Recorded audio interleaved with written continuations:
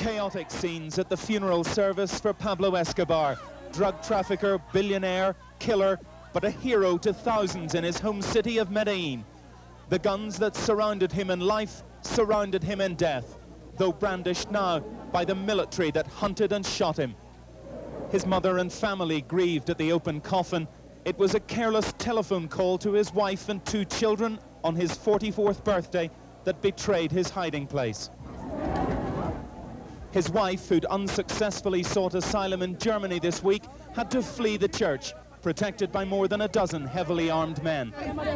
Escobar, who had the blood of hundreds on his hands, died almost defenseless, trying to escape across a rooftop. He'd been shot repeatedly by troops who had surrounded the 2-story house. The authorities say they tracked him with electronic equipment, programmed to recognize his voice on the telephone, equipment supplied by the United States. The Colombian president says the killing is a massive step towards ending the drug trade.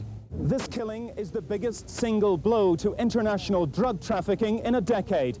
But it does not mean that fewer drugs will find their way onto the streets of Britain and America. Authorities expect other drug cartels will simply take over Escobar's business.